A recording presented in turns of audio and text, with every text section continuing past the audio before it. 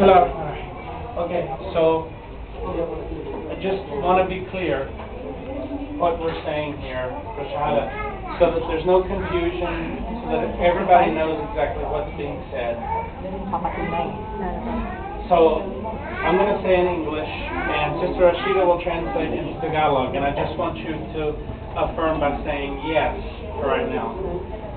Do you believe that there is only one God, that only He is worth being worshipped? And do you believe that Muhammad is the messenger of God? Kayo ba ay naniniwala na meron lamang nag-iisang Diyos at siya lamang ang may karapatang sambahin natin at ang Propeta Muhammad ang kanyang nag-iisang sugo? Yes. Okay. So in order to testify this, we say the Shahadah. And the Shahadah is in Arabic. That's why I asked you to confirm everything in English and Tagalog first. Okay? Ngayon daw tayo ay magsasyahada at ang binabanggit o ang salitang gagamitin ay Arabic. Pero ipaliliwanag din namin sa inyo ang kahutugan. Okay. So we start this. You raise your right hand and point towards heaven. Taas nyo. This symbolizes one God.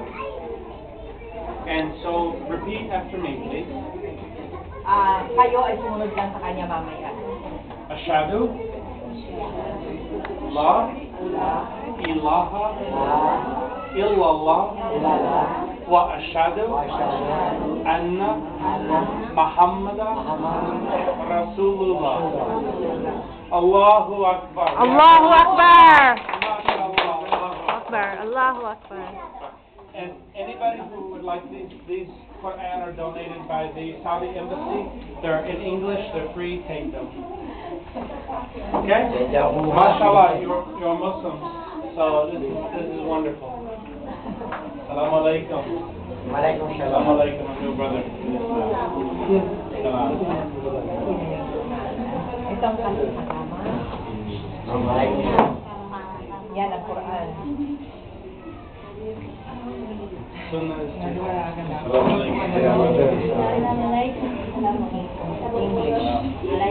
every step be blessed. Meron ka na? Meron ka na, please? Meron? Sino pa? Sino pang ano? Meron ka na ganito? I want Tagalog straight. From Arabic to English, yes. I'm waiting for Tagalog. Insh'Allah, in a couple of months we'll have some from Tagalog.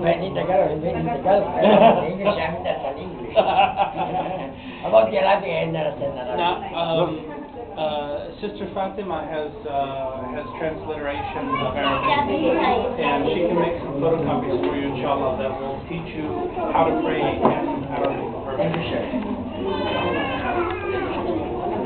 Thank you. It's a blessing for us to witness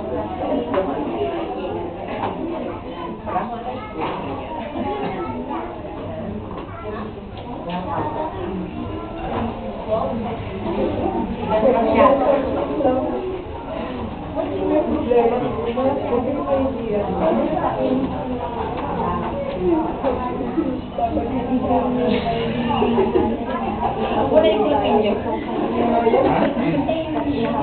So, do you want to sit down? You already said you were sick.